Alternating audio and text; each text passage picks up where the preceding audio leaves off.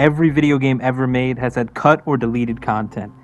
And Bully, also known as Canis Canem Edit, is no different, having heaps of cut content, features, and characters. That's why today, we will be taking a closer look at all of Bully's cut characters and reviewing all of their known lore and information. So with no further ado, let's get right into the video. Sid.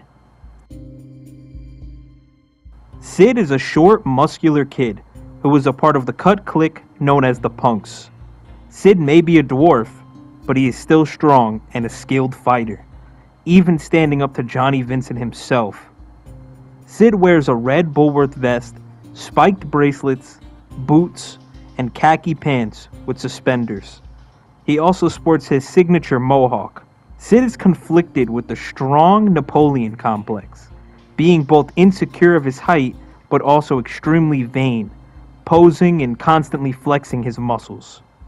He also would have been a bit of a class clown, pulling mean-spirited pranks on students and teachers alike, as well as vandalizing property with graffiti.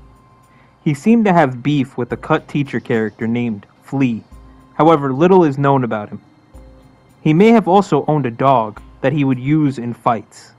He is good friends with Russell Northrop, possibly even being his best friend, and would have hated Jimmy Hopkins if he were to be implemented in the game. Sid and Russell were close with the jocks, and would enlist their help to bully both the nerds and the greasers. Sid would have been heavily involved in the original version of the Halloween mission before it was changed. Little else is known about him, other than him fantasizing about violence and, despite being a class clown, being a pretty serious and angry character. There is no dialogue or other character backstory other than that, due to him being scrapped before the game even made it to the beta stage. Ian. Originally planned to be the shopkeeper of a weapons store in Blue Sky's trailer park, Ian would sell Jimmy weapons such as bottle rockets, firecrackers, and the Volcano 4000. His appearance is very similar to a cholo, wearing baggy clothes, an untucked flannel, and a blue bandana on his head.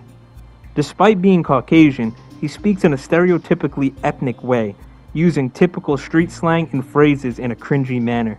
He seems to be a reference to characters such as J-Rock from Trailer Park Boys, or Jesse from Breaking Bad. Being a white poser from a trailer park who is obviously pretending to be a hardened gangster. And being a close friend and business associate of Mr. Watts, the chemistry teacher, who helps him manufacture the fireworks.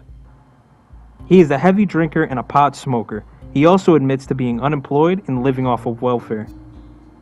Dialogue implies he may be afraid of rats and may sell weed to the townies and dropouts of Bulworth. It's also implied he used to be a student at Bulworth Academy at some point, but it's unknown what became of that. Nate. Nate is a stoner who works at a record store in New Coventry. He sells weapons and music.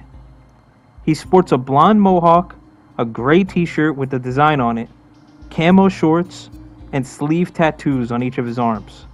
He's close friends with Ian and Gurney, possibly even being in Gurney's band. He absolutely loves music, with it being his sole characteristic.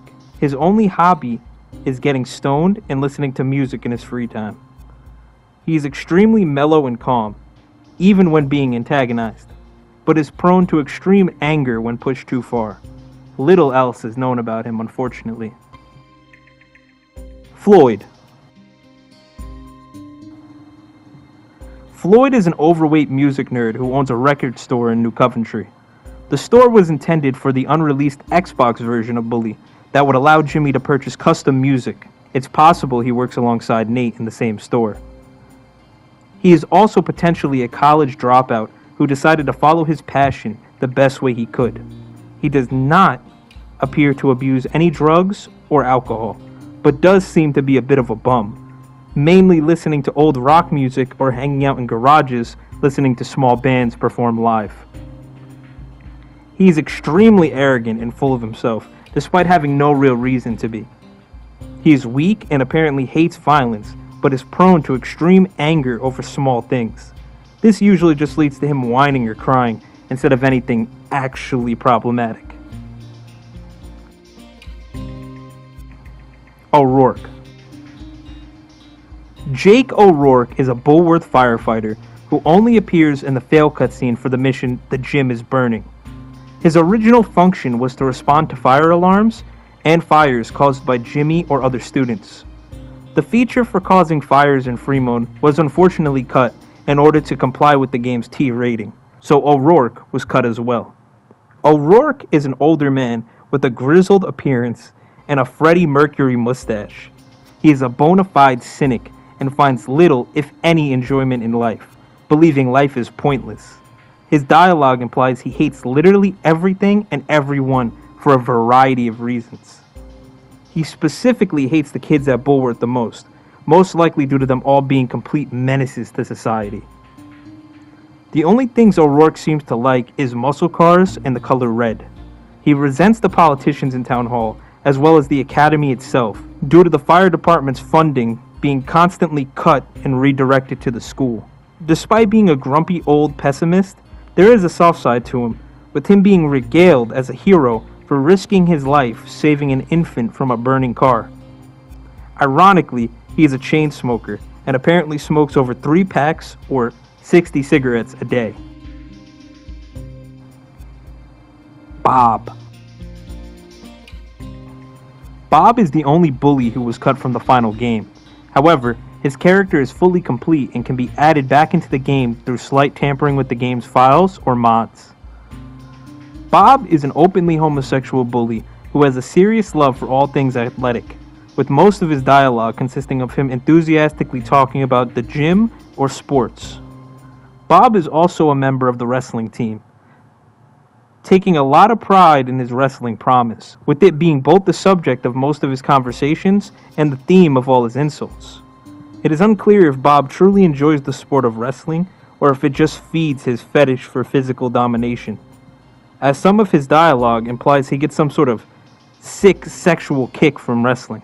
It would also seem Bob has serious masculinity issues, freaking out and going on a self-hating tirade if he feels emasculated.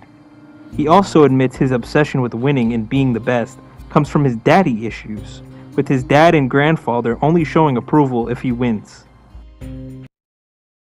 Alrighty guys, that's all I have for you today. Be sure to stay tuned for more bully content or other types of content in the future. If you liked the video, please drop a like and a comment. If you didn't like the video, still drop a comment. Tell me how you felt. This has been Segullable. Thanks for tuning in and stay blessed.